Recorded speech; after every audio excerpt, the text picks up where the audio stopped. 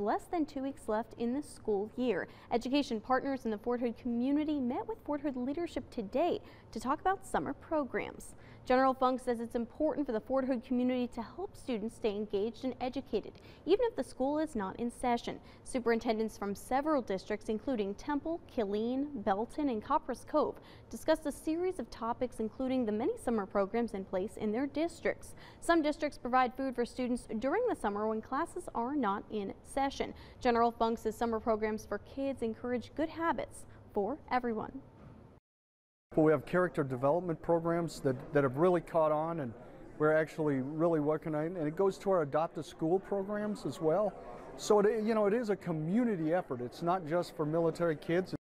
There are not just summer programs in the district. Fort Hood also has their own summer program on post for kids from kindergarten all the way to 12th grade.